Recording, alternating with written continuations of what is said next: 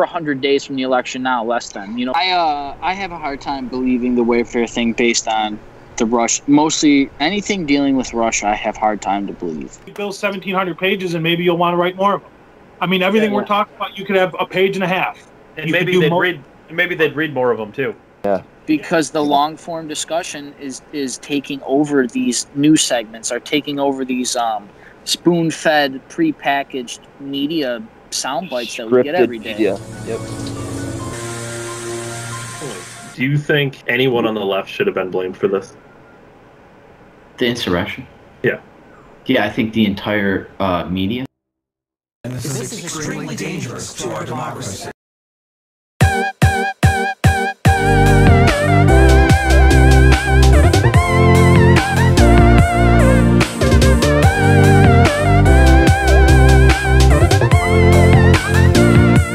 Hey everyone, Dave here, December 1773. With me as always is Ryan. This is episode 89 of The Weekly Show, all of the week's hottest topics with a twist.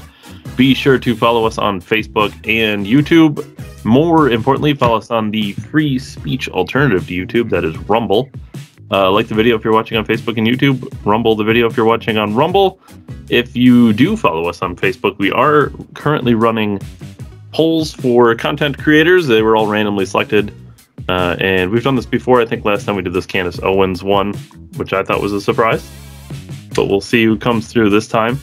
Facebook, unfortunately, in their infinite amount of suck, have taken the actual poll option out. So it's one of those like it for one person, heart it for the other. Either way, go there, fill those out. We'll see who the ultimate winner will end up being. Ryan, I told you there were a couple things I wanted to get into, and I didn't want to tell you about some of them.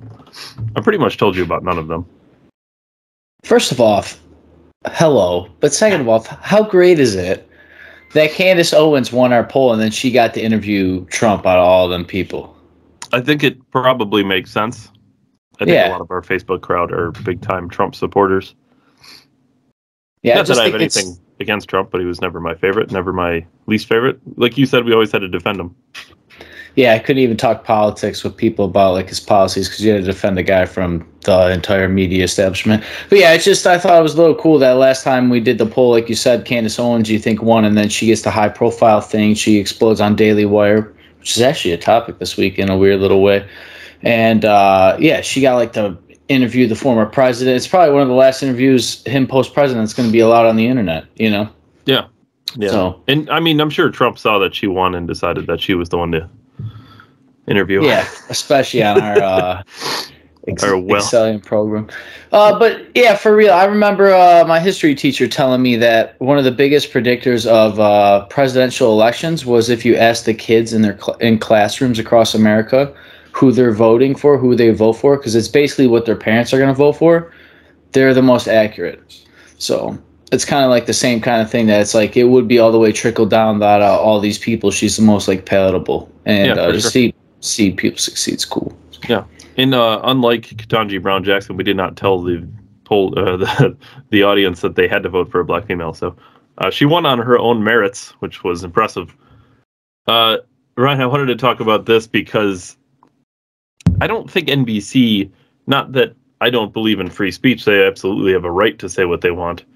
I don't think they have the privilege of saying this, given the fact that they're NBC. The NBC staffers apparently are complaining about MSNBC hiring Jen Psaki because they say that apparently it tarnishes the NBC News brand. You know how they've been so upstanding in their journalism as of late, especially.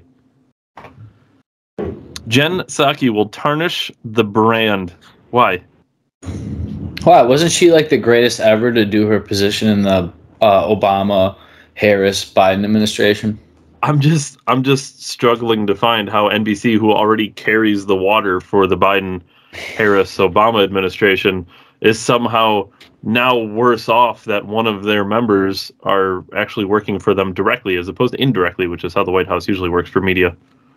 How great is it that Obama literally was just showcasing how he does run America, and we talked about like couple months ago, and then here we go. Yeah, it does. I mean, I'm sure they didn't go into detail about this. That why they're obviously having this feeling that it's a tarnishment of the brand. Do they actually believe that people believe that it's now propaganda? Like, is this their way of like admitting that it's propaganda in a weird way? Well, they didn't go as far to admit that, Ryan. I can tell you that is something they probably will never admit. Yeah, I wonder why. But they did definitely seem very concerned that obviously there's very obvious and direct ties to the White House now, which I don't know. Maybe they just want it to be more of a secret, is my guess. I mean, they did say they're going to work with social media companies to combat misinformation. So what is different with them working with the media? You know, I mean, if they literally pay TikTok people. So yeah, Zach going to. It is weird to actually. I mean, has this ever happened? Like to actually go from the secretary, spokesperson, whatever it is, White House press secretary, to an actual media reporter, or I don't know exactly direct from the White House, but George Stephanopoulos worked for the Clinton administration, if I'm not mistaken. He works over at ABC, and I don't know. Does he seem like he's definitely biased, right? I mean, he definitely tarnished the presidential debate, right? So I'm just gonna real quick, just because I don't think people would actually believe me. Real quick over here. Does anyone know at NBC what MS stands for? Mainstream. No. Do you even know? Can you see my screen? It says Microsoft National Broadcasting Company. We wouldn't want to tarnish the good name of NBC, who is totally not owned by Microsoft, Bill Gates. Are you kidding me? These people are beyond parody. Like, they literally don't even know these things. Like, NBC can't possibly say MSNBC is going to be so much worse off because Jen Psaki's there when they're already tied to a corporation. Now they're tied to the White House. So they're tied to both. I don't know. How can anybody get news from that and think it's even remotely actual journalism? Not that CNN's any better, but come on. I don't understand. I really don't understand, like, how they get away with it more than anything. But that's besides the point. Well, the only people that have to get away with it from is, well, half the country. Yeah, especially when, they don't tell you certain stories and then they tell you other ones. But when they hold all the power, of course they get away with it. They have nobody. This is no accident. The smartest thing Joe Biden has ever said was something he wasn't wanting to say. Speaking of people who don't have the right to bitch about things, people are complaining that a leaked document shows Amazon is going to ban the words slave, living wage, and unfair from employee chat rooms. People on the left are losing their minds about this because such a major corporation is having this type of say in people's language, which, hello? A school can do it. A school can do it, but a corporation can't. A school can do it, but corporation can't. Twitter can do it, but a corporation can't. They don't get to say free speech. We're the ones saying, "Hey, what the hell?" But when it comes to Twitter and Facebook and Google and all these YouTube and social media platforms, and we're saying that you should be able to have free speech on these platforms, and they're saying, "Well, it's a private company." Well, shut up. Amazon's a private company. I mean, they're not a producer; they're just a manufacturer. Whatever. Yeah. Come on. Absolutely crazy. The state can say anything it wants, ban people. Jordan Peterson literally got famous for this very thing, saying he's not going to say certain words in the University of Toronto. And it's fact. Free speech. We have free speech platforms that are trying to open, and then they're shut down, cut off at the knees as a publisher, saying they promote conspiracy theorists and quote misinformation. It's crazy that they took Trump's term of fake news and turned it into misinformation, and then made it corporate legalese to hold companies and you as a user of Facebook, because you just clicked agreed on 7,000 legal pages you never read. Oh yeah, nobody's reading those. it's free, but how do they make 7 trillion billion goddamn dollars a year? But then you realize they sell your data, and then I'm told it doesn't matter. Mass metadata. Which Whatever. is now mass metadata. Yeah, and then you hear about the algorithm that doesn't exist, but it's literally the thing that is all the data. So how crazy it is that Facebook changed their name to Meta, and they sell your mass metadata. This is Ryan. This is one. That is the name of the program that probably gives you the algorithm. Like that might actually be the name of the algorithm. Zuckbucks, though. Did you see Zuckbucks? The guy that talks about climate change wants NFTs and releases them when NFTs are gonna like explode climate change by like the craziest amount because of all the computer power. But the dude that's gonna make virtual reality is gonna lecture me about. It's crazy. The shame is enough people don't pay attention long enough because it doesn't take long to disprove them. It's just the fact that nobody's able to do it all the time, right? But like. They just contradict themselves constantly. They say one thing and do another. And it's like, how will I ever believe this? But it's like, you got to tell enough people long enough for them to believe it and see it themselves. Well, fuck this guy, man. This may be an example of how good mass metadata is becoming. Because I read this, and this is one I really didn't want you to see ahead of time. Maybe I might have even showed you this ahead of time anyway. I don't remember if I sent this to you. Here's the thing. This is new technology coming your way. It says this AI can recreate your face using only your voice. AI technology that can recreate people's faces using only voice recordings, and the results are eerily accurate. And it comes from researchers at MIT. Audio facial recognition, Ryan. This is real life. This isn't science fiction. Dude, how? Like sonar sonar. Jesus Christ. God help us. I thought about this. This is kind of cool because it like shows how they can use our senses against us. Like at the base level. And when you look at it that way, it's really like a military attack on you. They're mapping the human condition with my voice. Well, it's funny you're talking about using your senses against you. When I want to get into my phone, Ryan, some people have facial recognition. You can enter your codes, right? You can enter the codes. That's the early way. But it also says you can set up your fingerprint. And if I just put my finger back here, it comes right on. They have your fingerprints on file.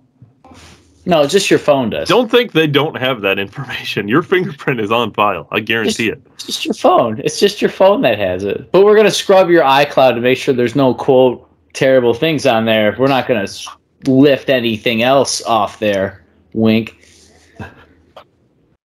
These people. Yo, audio mapping is crazy. Your face, man. Hey, are they going to be able to tell your eye color from my voice? It's not quite that accurate, but it's... Yet? Not yet. That's actually what it says in the article, is that one day will be that accurate. Dude, how long has the military had this? Oh, I'm sure this is just new technology, right? Yeah, I'm sure they didn't use that to kill that guy when he was inches away from his wife from space with a fucking... Just casually read this stuff on the shitter, and I'm supposed to go to work on Monday happy. This all sounds like conspiracies, Ryan. When I was going to gun rallies and we would talk gun control over the phones, they would be like, listen, we got to talk about this in person away from phones because these things are so monitored. And now they're mapping my voice. Where's the imagery to pick up from this voice? Like, is it going to do it off my cell phone speaker? Like, is there going to be sensors in public that can audio recognition? Is that a violation of privacy? Dude, they're using your senses to map the human condition. I seen this thing going around. I'm going to tie these together.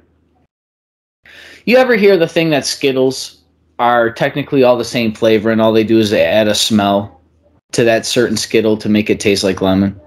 I have not heard that, but that makes sense because that does have an effect on your scent. All right, so if you eat food, is it really your smell that it is, or is it really the taste? Well, it's both. All right, so let's say I walk into Walmart and they spray some stuff in there that makes me smell stuff that makes me want to smell like I want to spend more money. I mean, that's what a candle store does. Good point, David.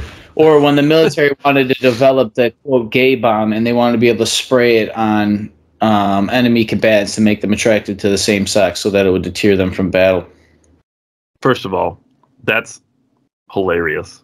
Secondly, apparently they never made it, but here I am later with, Ryan. With audio mapping. I'm just going to be able to go outside and cough for the United States military to get a fucking ground reading. Hey, go outside, go outside and cough so I can see what the hell's outside.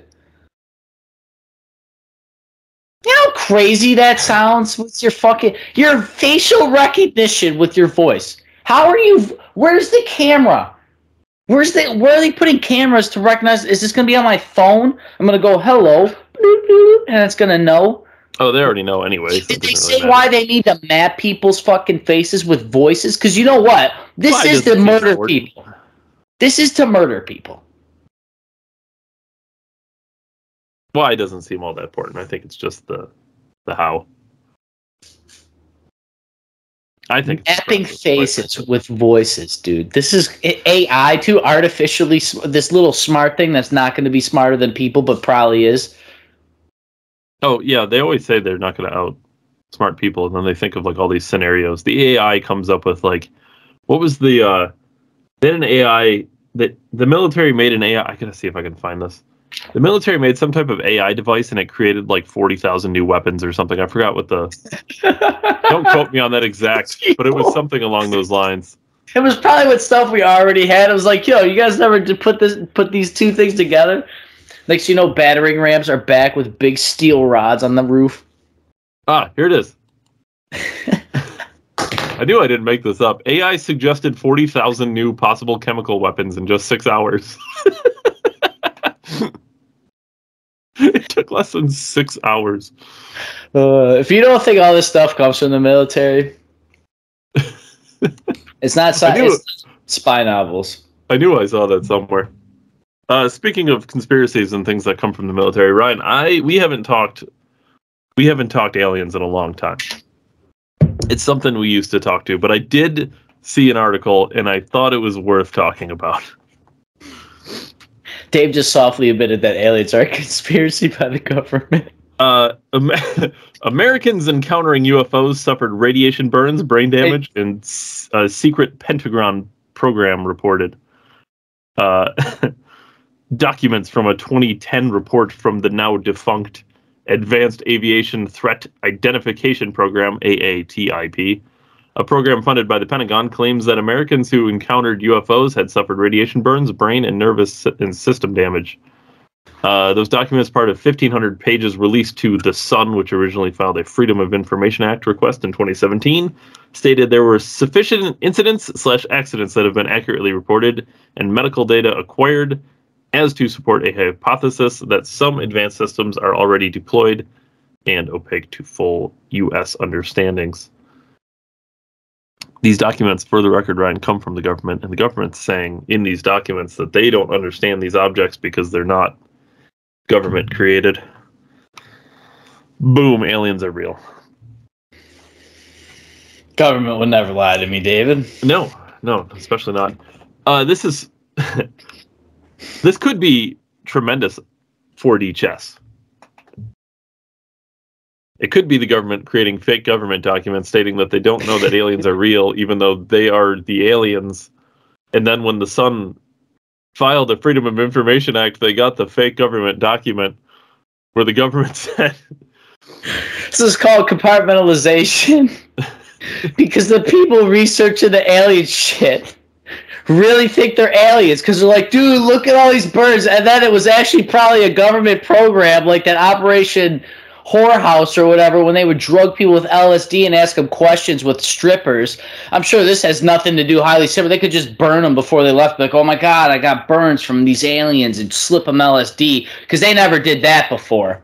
So it's probably even the government to go 5D chess, David. The government probably tried brainwashing people to set up this big crazy fucking, I don't know, So, yeah, I don't believe any of it. It's all bullshit. It's definitely fake. It's not fake, but it's fake because it's coming from the government. And you know what? Most shit that takes Freedom of Information Acts takes like 20 years. Why am I believing that the one about magic UFOs and flying saucers is all of a sudden... It took a solid 5 years to get that information.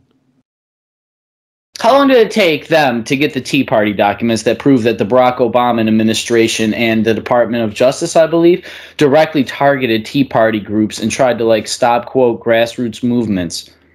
Oh, we couldn't have been that long. And it was only them. They were only the ones targeted. It was like 98% of the organizations that were targeted and defunded were Tea Party groups and grassroots movements of right-wing ideologies. Why am I going to believe that this very thing that could set up the... I mean, literally, we're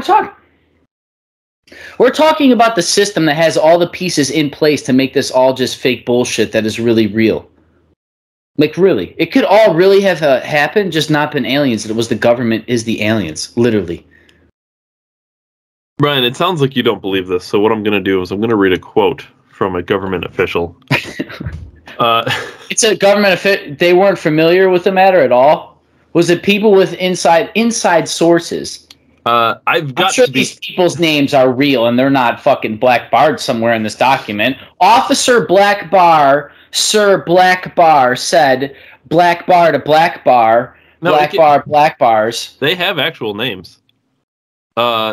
Yeah, Scooby-Doo character names. I've got to be careful. I can't speak too specifically, but one might imagine that you get a report from a pilot who says, Lou, it's really weird. This guy's name must be Lou.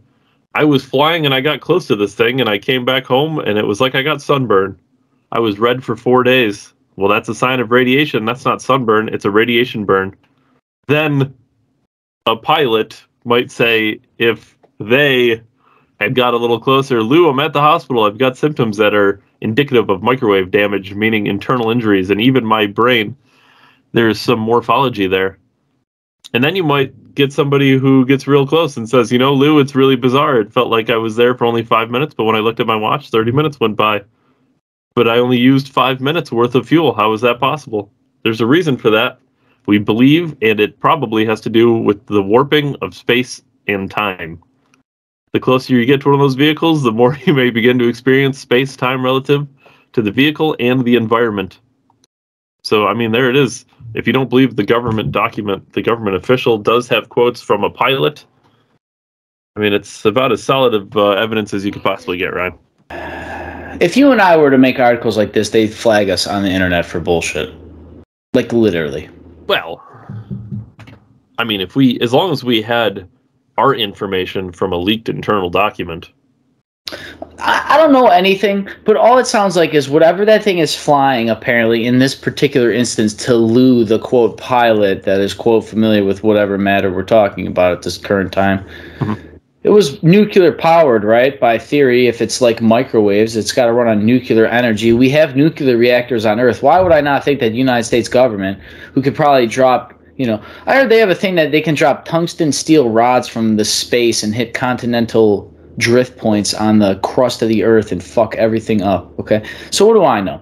But anyways, we can make these things.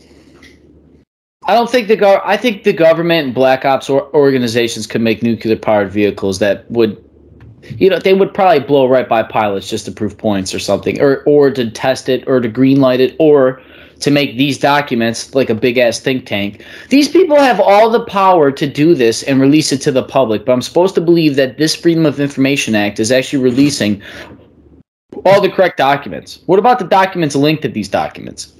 Wait, hold on. Just real quick, Ryan. I know you like reading.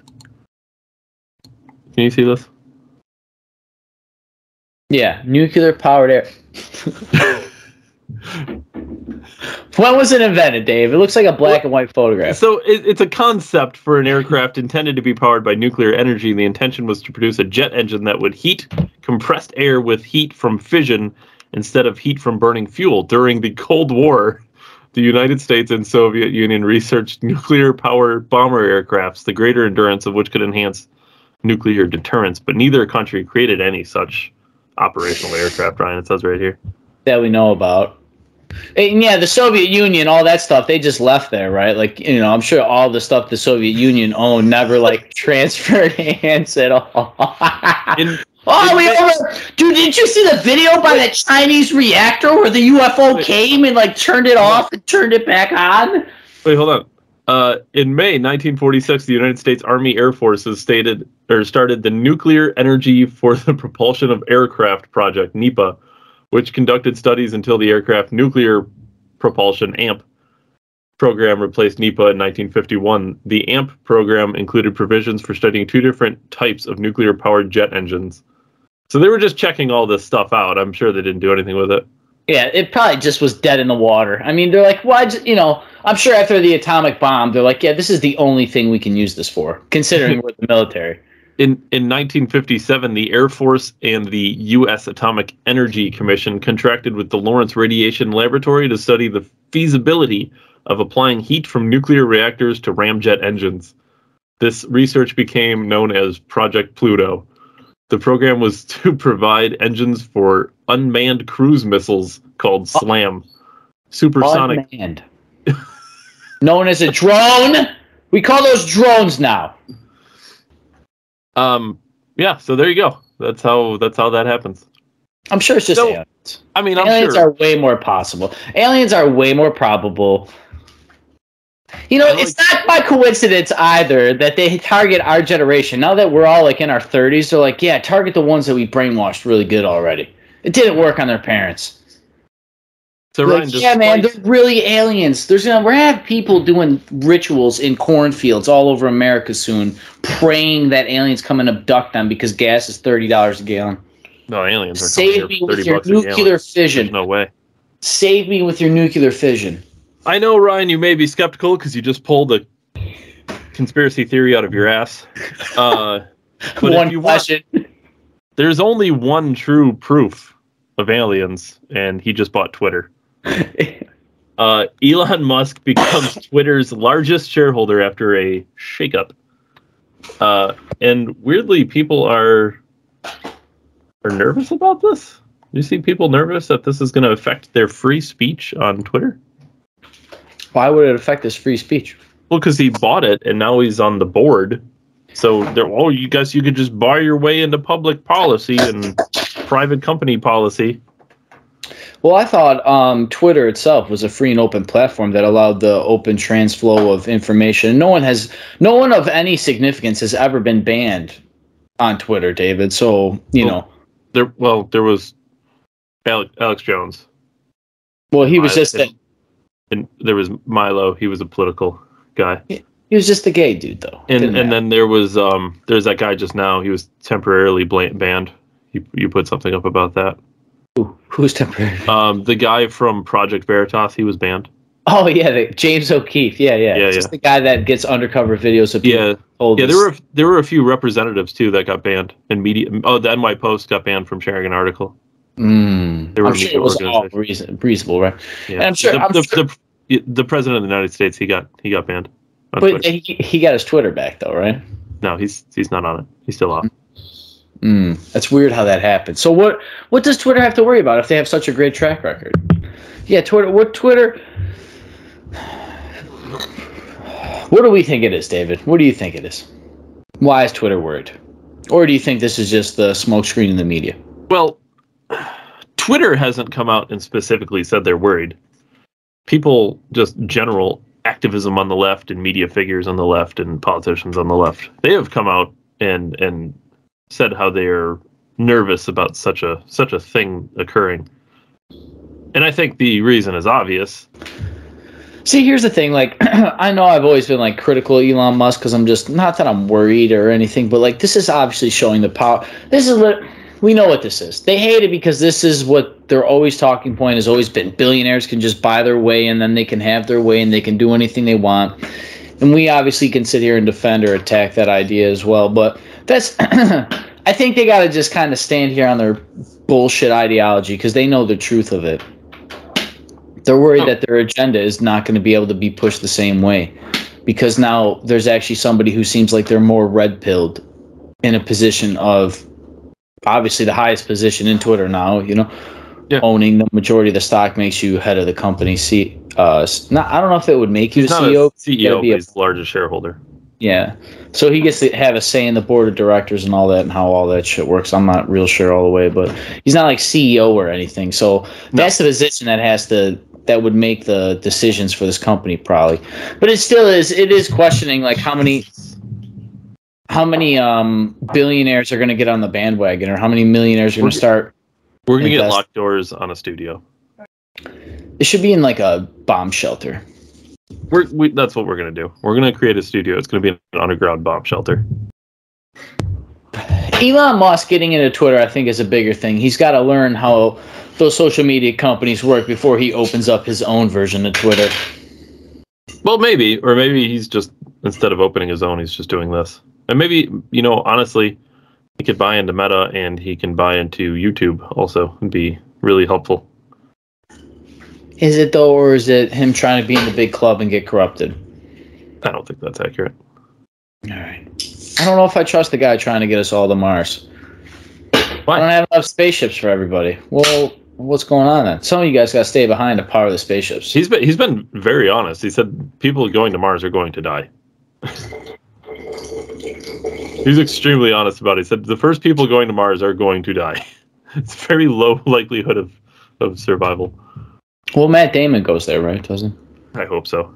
We should send real movie stars there, and they can just cut the film the way they want. Go ahead. I'm sorry. Go ahead. No, that's literally it. What's all you got? That's all you got. That's it. Well, luckily for me, speaking of movie stars, it's kind of the same thing, but not really. Rapper in particular.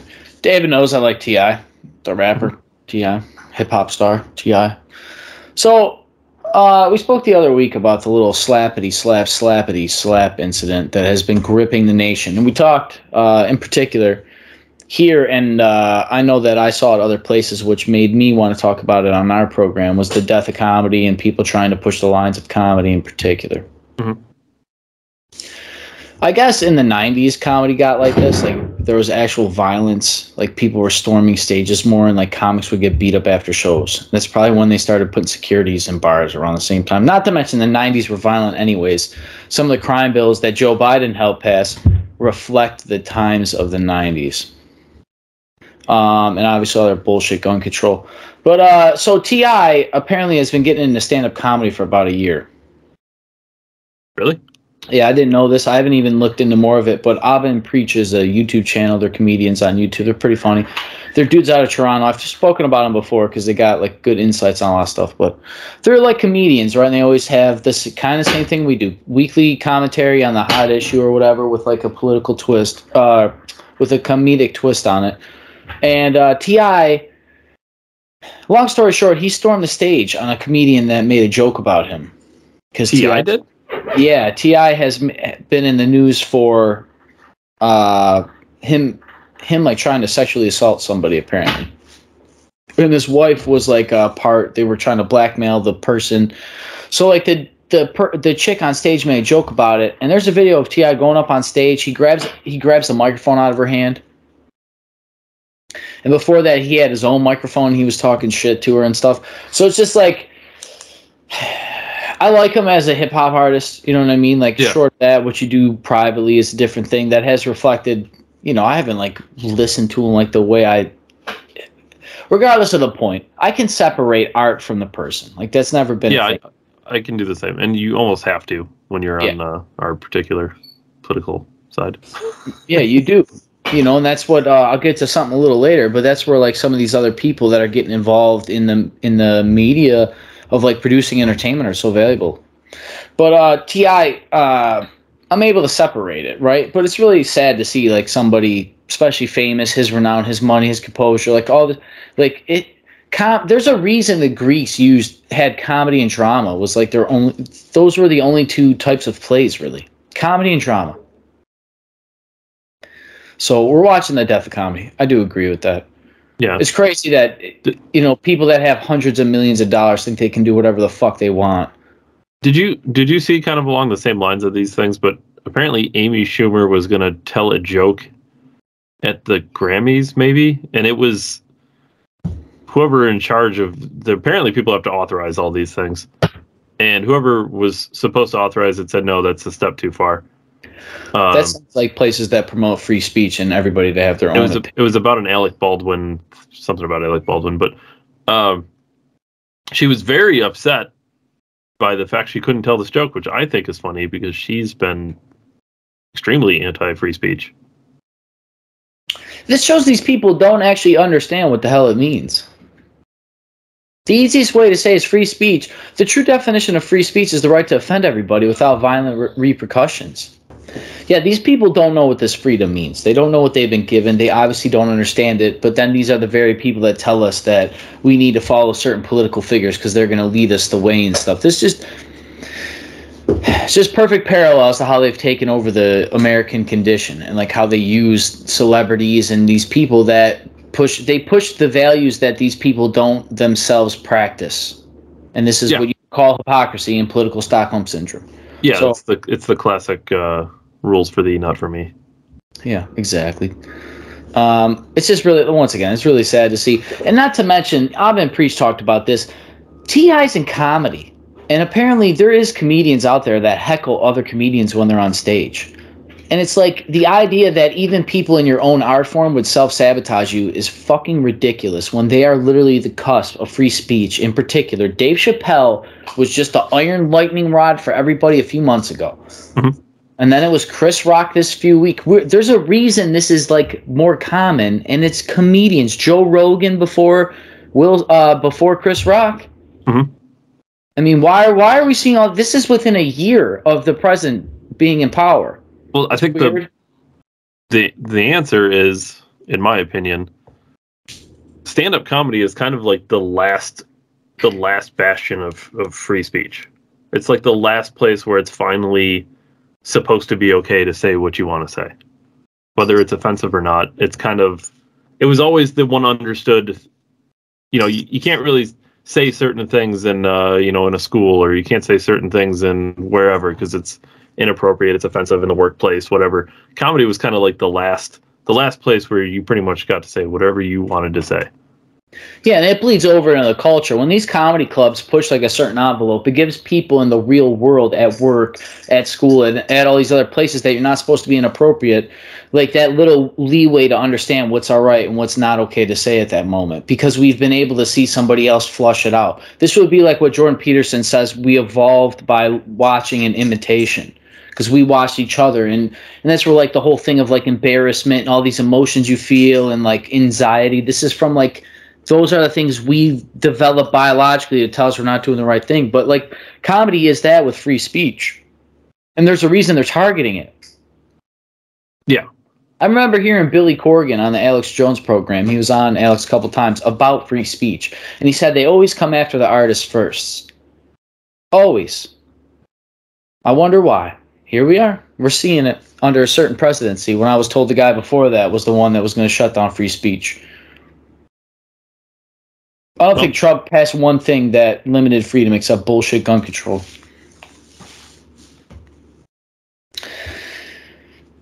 Speaking of federal government and overreaching power, I seen an article in the New York Times that talked about how two dudes from like some Middle Eastern country or Israeli or whatever duped the Secret Service.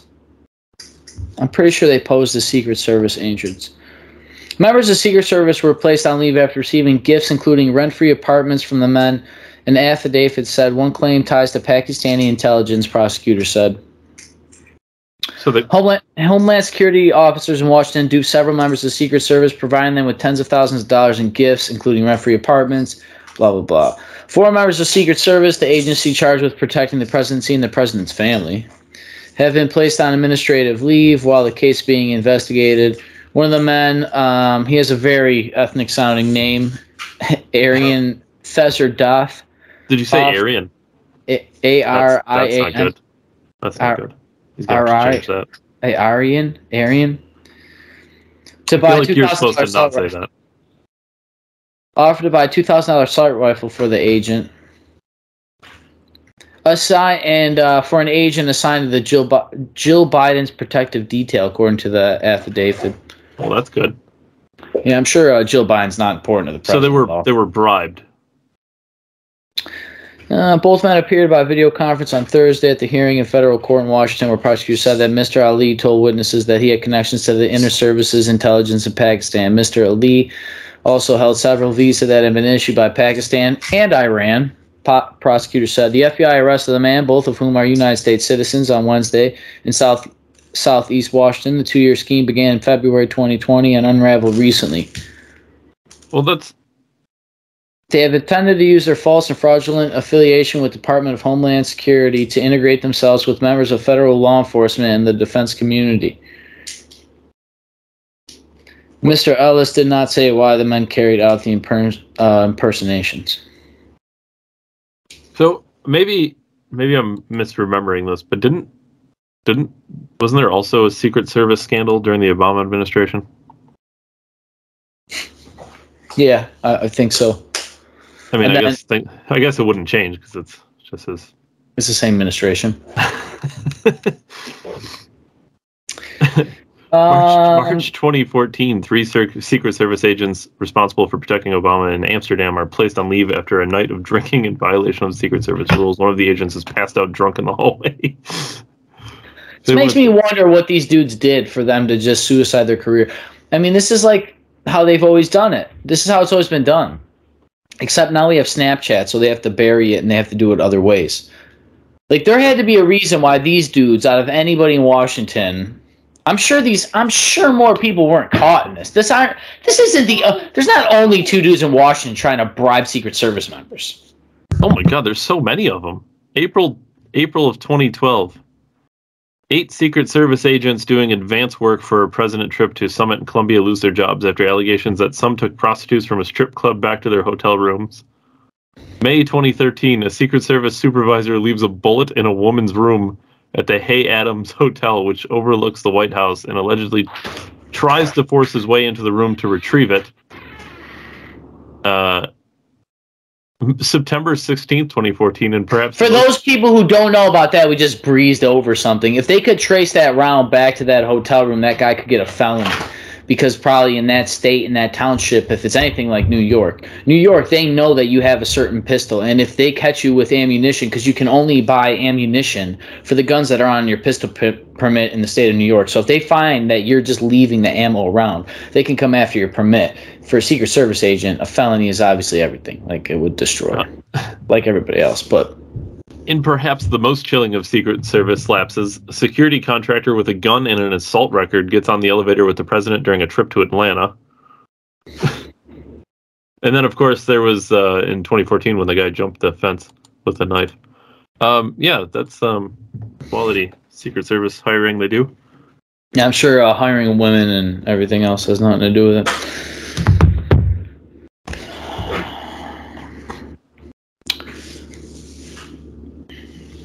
I seen an article I sent to Dave earlier in the week. It said Democrats had a strategy to flip Georgia.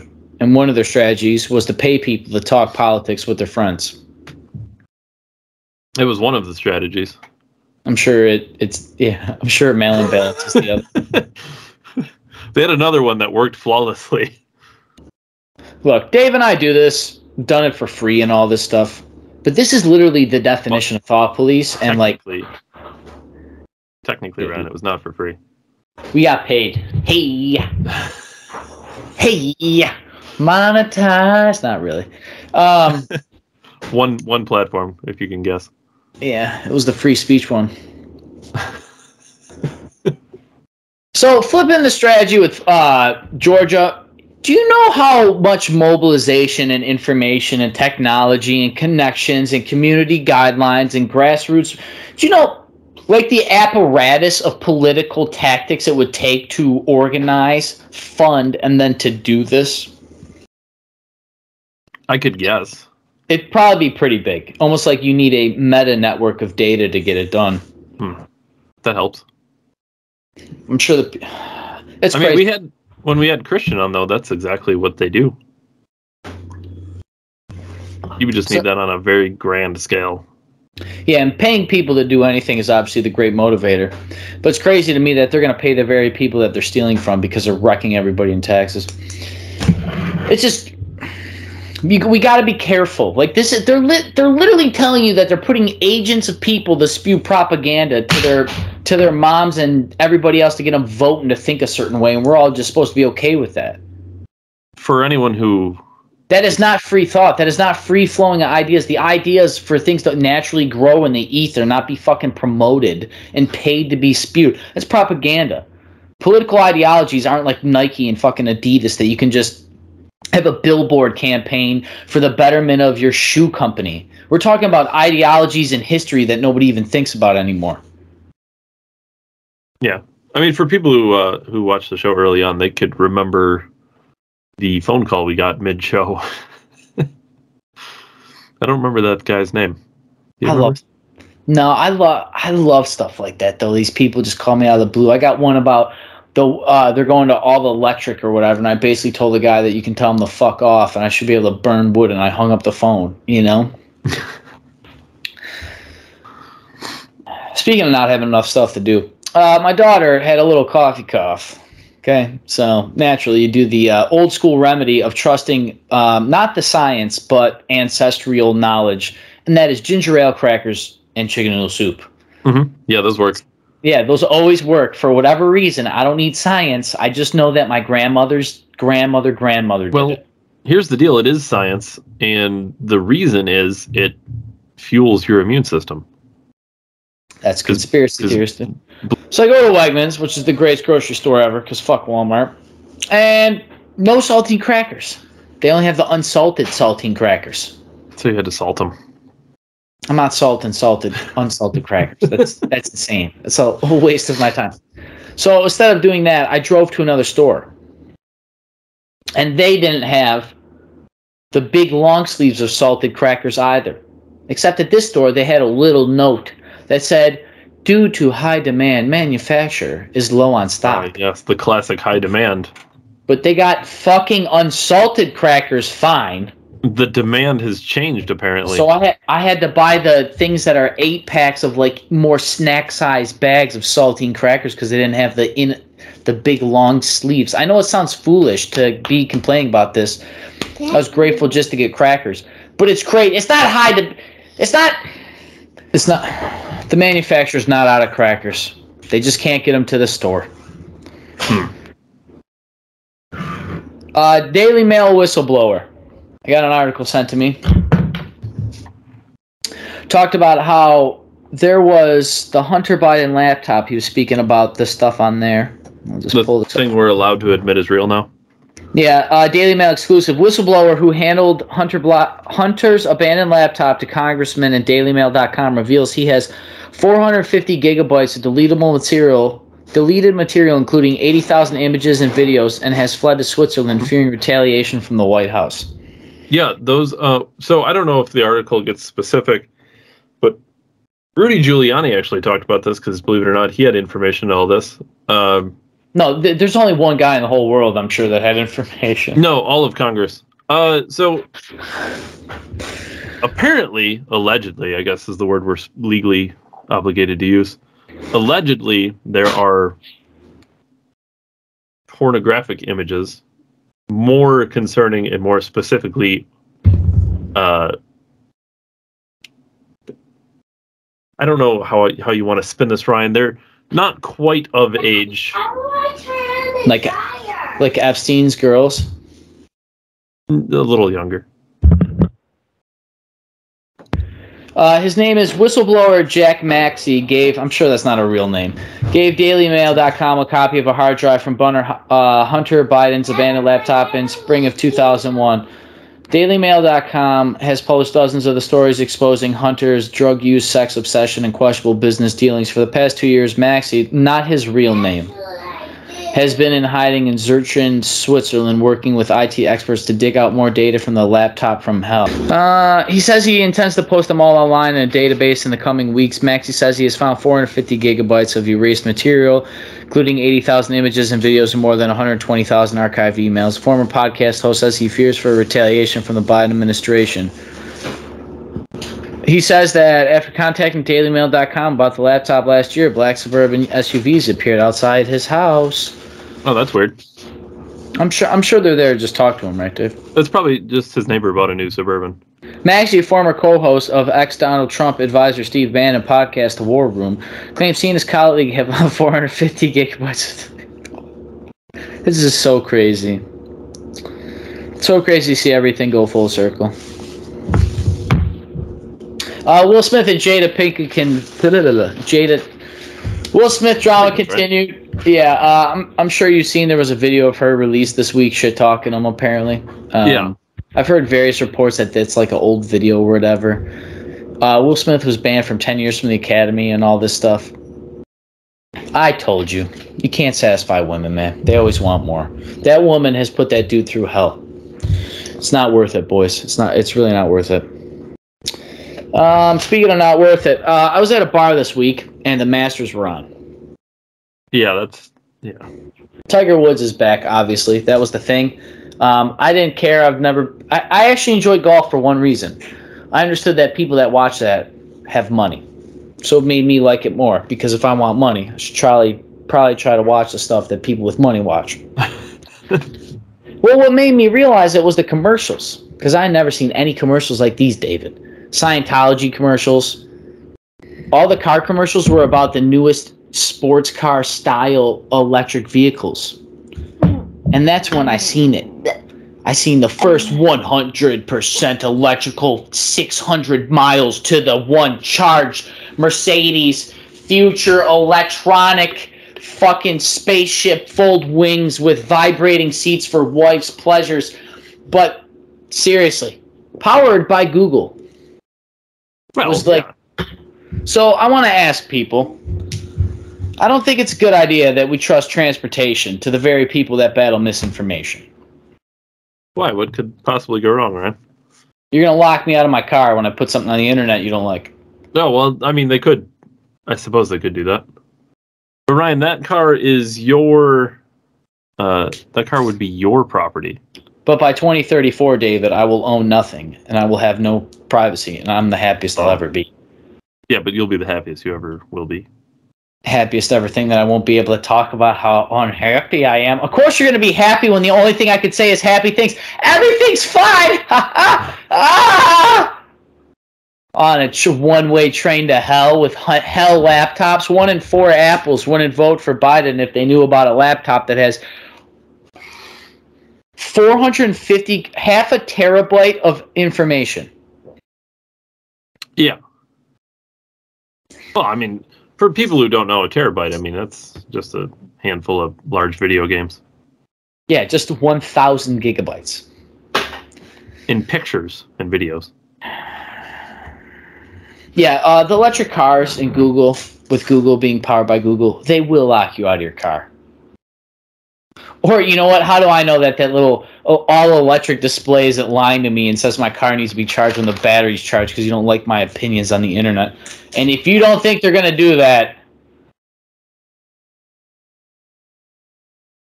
Speaking of automobiles, the New York State is set to have a 7-month gas ban tax holiday. 7-month gas tax holiday. Meaning so they're going to take all gas tax off for 7 months? Not all. Just the gas tax on... Just the sales gas tax on unleaded and diesel fuel. So if you drive premium gas, you're still going to pay the So I would be no different for me. Why is it all right that in Pennsylvania? No, I take premium fuel. Look at the capitalist Dave driving on premium fuel, having cleaner valves on his vehicle. My main question is, why stop at 7 months if the New York State budget is so sound and secure that we can just pay for a $300 billion stadium to keep the bills here, even though Erie County can afford it on our current tax rates? Ooh, can we talk about that? Well, seriously, though. They don't need the money. They're just going to let 7 months... I have never in my life, there was never a moment during the Trump presidency that they're taking rid of taxes. No, everything was cheap. Everything was cheap. And now this administration, like, oh yeah, we'll just have you pay less in tax. You're making this shit more money with taxes. Why stop? Why stop at 7 months? Take the sales tax off. Get all gas forever. No, that's not going to happen. I'm sure that would help people in the transportation industry, or those people that you always say you want to help most, like pizza drivers that live on a minimum wage, which I read an article today that debunked the shit out of that. So people are mad at Pagulas, right? I just seen a thing, they bought a yacht or whatever. They're one of the richest freaking franchises. It's just... Yeah, it's their money. Of course they bought a yacht. Yeah. People are mad at the wrong people. People should be mad at the state and the county who gave the money away. Why are you mad at the... Of course they're going to take the money. You just gave them $800 million. Well, it's easier to blame capitalists instead of corrupt bureaucracies that be appointed. Yes, that's the real reason. They can't blame Mark Poloncarz because then they would have to admit that they elected Mark Poloncarz, who has bad policies, and thereby default the voters don't know what the fuck they're doing, even though they claim to know that they're doing it for the children and for women and for people of color and for LGBT, WXYZ people. This is why they push identity politics, actually. It makes it so easy to just broad brush corruption when everybody's got a little label to hide behind. Yeah, it's a good point, Dave, that this is really a failure of elected officials. Yeah. Oh, yeah, for sure. Like, honestly, the negotiation, well, they were going to leave, be like, well... and to be clear, no one actually cares, right? And what I mean by that is, at least people I know, they're still going to go to the games, I bet. I bet they're going to the new stadium.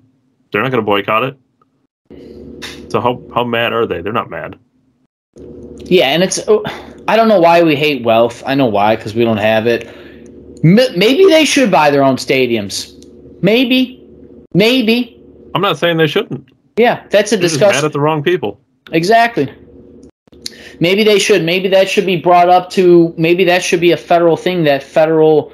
Not that I want more government, but we already have all the people in place, right? Well, let them talk to the NFL and say, well, maybe we can work out bargaining. I don't know. Maybe that's where guys like Trump and other businessmen, if they got into politics instead of making billions, because that's what they'd rather do instead of make $500,000 a year as a politician. Yeah, maybe they could have worked something else out. Hey, Mr. Pagula, you buy this new $1.5 billion stadium in Erie County. Erie County's not going to tax it. State of New York won't tax it. And you have to use all people in New York. Just employ all local New Yorkers. There you go. But they don't actually care about stuff like that. And I seen the thing, speaking of that, I'm a tradesman, obviously. That's all I seen was the union. All the unions gonna, yeah. Now you know why they have to negotiate. Because there's all the fucking unions. We don't need them. But yeah, that stadium could easily be $750 million. You don't get benefits unless you have a union. Yeah, because everything's fucking crazy. If I kept more of my money, I could afford everything. But this is getting back to the idea of limited government that people don't want to discuss. Yeah, I don't know what to do about billionaires just, raping off the taxpayers, but David is a good point. But also there in itself, just the bills in itself brings renown to our town. Mm-hmm. So what are you going to do? Who has the power there? Erie County or Terry Pagula? I don't know. I don't know if Terry would have moved. Would he move them all? Think of how much he has tied in the area. You think he's going to put all of that aside? The great thing about Buffalo is for the size of our market, we're huge, right? Especially for the Bills. But we're right by an international border. Mm-hmm. The thing that would fuck them is everything. What everybody else says is we're not a tax-friendly state. Yeah. What was he going to do? Move him to Austin or something? I mean, I just don't see that happening. Yeah. Speaking of moving to Austin, you already brought up that Supreme Court girl was confirmed. Mm-hmm. I don't want to tear it into it, but it was done. Literally the most open, transparently political appointed Supreme Court justice in the history of America. I'm glad she's a black female, but let's be real here. Well, she doesn't know that, though. Erie County, I seen an article that Channel 4 posted that Erie County was buying 11,000 schools' air purifying systems to help combat the next wave of any variants or anything else.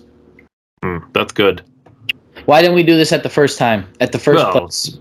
They didn't have the science, Ryan. China had a big outbreak of COVID. Did you see that? No, I didn't hear anything about it. I think that means one of two things. One, it's been happening the entire time, and they haven't reported the numbers. Which is probably true. Or do you think they had numbers? Since everybody stayed inside, nobody built up an immunity to the virus.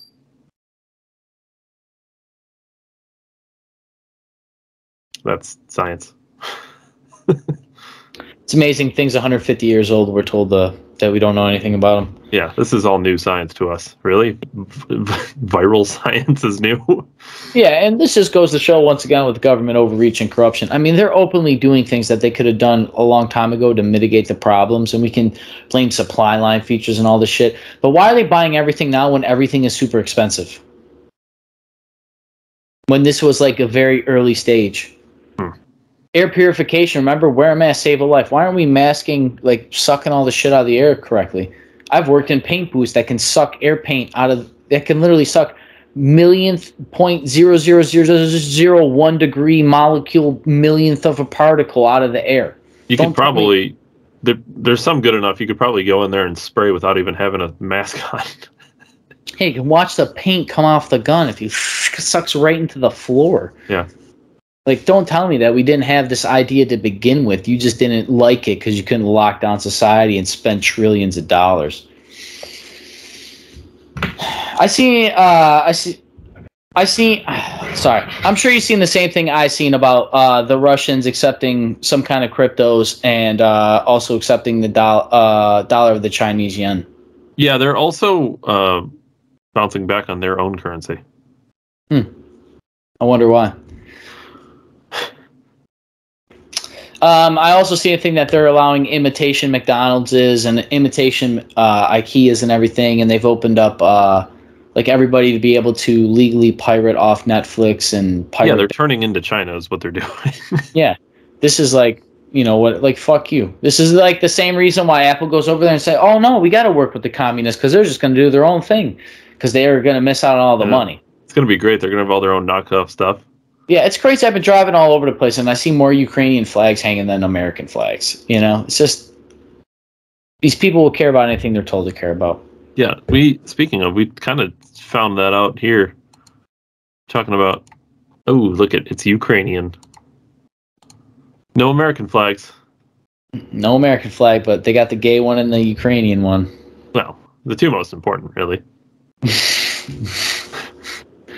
So I had something on the Pandora Papers. I don't have my phone in front of me right now to pull it up, but it was basically talking about how these hedge funds can use like people that aren't in the people within companies that are within companies, like outside contractors, right, that go and have little meetings with people. And this is how like shell corporations and all these people move all their money.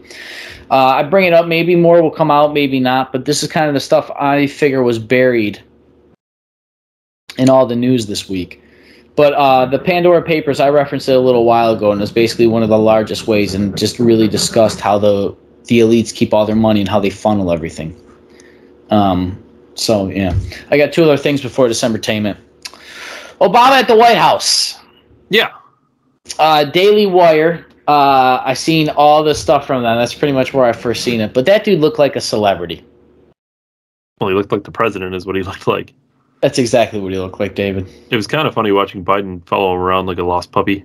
Yeah, it was a little sad, too. That guy's like, I mean, I know we don't put down people, but... You know what was funny? This is like one of my favorite things I've ever seen. Obama was talking to somebody. Joe Biden walked up to him, put his hand on his shoulder for like a long time. And then like he didn't get acknowledged, so he just turned away and stared at a wall. Most elected president. The most elected president ever. Dude, Harris was loving it too, standing next to the Lord and Savior Barack Obama. Dude, that smile, dude, the whole face just predatory.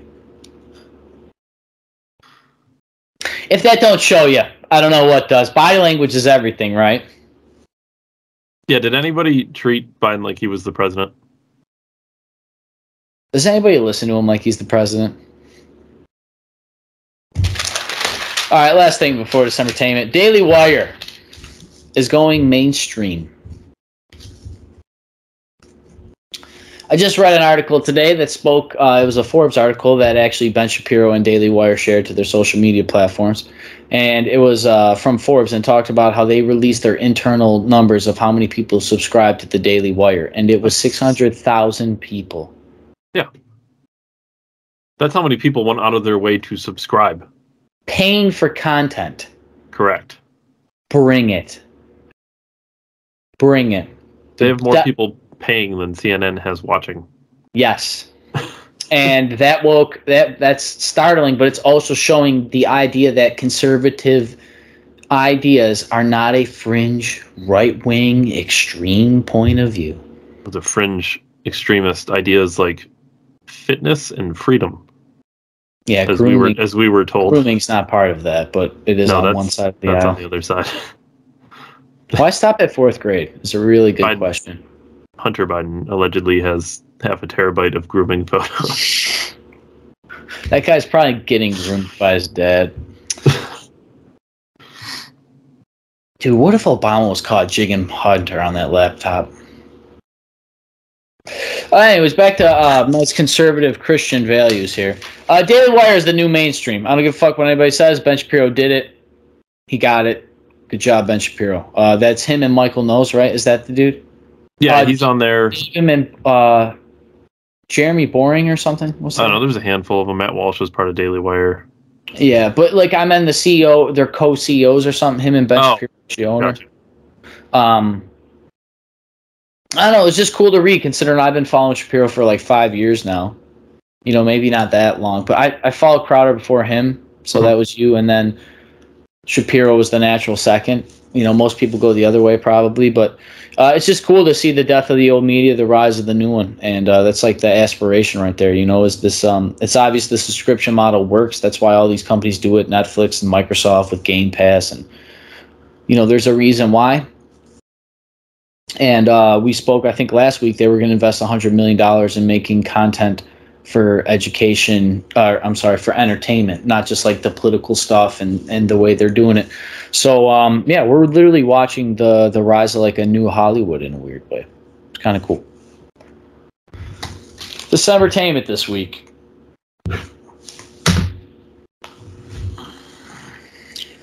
I got a real one and then I got like a spiritual one. Oh. So, Dave, you're a Star Wars fan, right? Yeah. Okay. So, I always heard The Mandalorian was good. Yeah. So, I haven't watched it. All right. I never watched it. But I'm a pretty classic fan, to be honest. Yeah? I didn't like a lot of the newer stuff so far. Yeah. I stopped after episode 8 of the new Star Wars. I obviously like the 3 originals from like when our parents were growing up, and then our 3 originals, 1, 2, and 3. Loved all 6 of those. And then 7, was it 7, 8, 9? Yeah. 7 was 8 was no. 9 I never seen. So 9 was supposed to be better. Yeah, it's supposed to be. I wouldn't know. So anyways, my cousin and everybody's telling me Mandalorian's great and all this stuff. No. I didn't feel like starting a series, but I was laying on the couch the other day. Bill Burr's in it, so. Yeah. I didn't watch The Mandalorian, but what I did watch was the Book of Boba Fett. Okay. That caught my eye just because Boba Fett's badass. So I made it through the first episode of that. It's kind of cool. It's cool to see a different layer of storytelling. I don't know how I feel about it overall. I don't know if I was like super sucked in that I want to. I kind of think I realized that I'm more into fantasy than sci-fi as I've aged, as much as I still like it and it's all cool. I think I just generally like fantasy storytelling much more. But with that being said, my real entertainment this week, I was out of town for work this week. I was in Elmira, New York. It's about 3 hours from me. Dave, I don't know where you live in Pennsylvania and everything, or if it's like a suburb or more rural suburb or like the community out there. But I know like Pennsylvania's got the sparse population, right? And all these little pocket towns, right? Yeah. And Elmira's kind of got that feel, even though it's a little bit of a city. I looked it up. My town of Depew is bigger than the area I was staying at as far as location of size, but the population was smaller. Like Depew's population is smaller, but we're over a larger area. So it kind of like put in perspective what I was dealing with. But, dude, I got to level with you, man. I spent time down there, and I was down there at the end of last year through the beginning of this year, a little bit in January. And I haven't been back since then. And now that the weather's nice. When I was down there before, it was super cold and everything else, and Christmas, so you're saving money. So I went to a couple bars. You know, I went out to some restaurants and kind of just like, it was cool to like fall in love with a country town. Yeah. You know, like it I don't know, it kind of reminded me it's like I became a regular. You know what I mean? These people, I go to the same sandwich shop every time I'm there. Like, I don't know, it's just like cool to like get that experience of like almost becoming a part of like a different community somewhere. I really like took it for appreciation, because not everybody gets to see different parts of the world or anything like that, or even different parts of their own state. And I'm out of town for work, having new experiences. I'm away from my family, so like I'm almost out of my comfort zone. I have to like make a family out there. I'm staying with coworkers that are housemates with people that I barely know. So it's just like that whole like adapting thing. And I'm just really trying to embrace it. But I went on a lot of walks around there. It's just real hilly, and I just really appreciative of like where we're from, and like my friends and family, and you know, people that watch the program. I was thinking about our podcast last week and the weeks before, and just kind of, you know, assessing them, trying to be better, trying to figure out a way through, and doing that in all areas of my life. But it helped me like get away. It was weird. Like, even though I'm away from work and working a lot, it's still a little head clear. And I think it's only possible in that, like, that little country town. It made me realize that not everybody's so busy, and not everybody's in a rush to get somewhere. And it was kind of nice to like brush shoulders with people that slowed down a little bit. So I appreciate everybody. Dave and Ryan, December 1773. If you guys made it to end, I appreciate that the most. You like the video, share the video. Follow us on Rumble, YouTube, and Facebook. Mostly Rumble.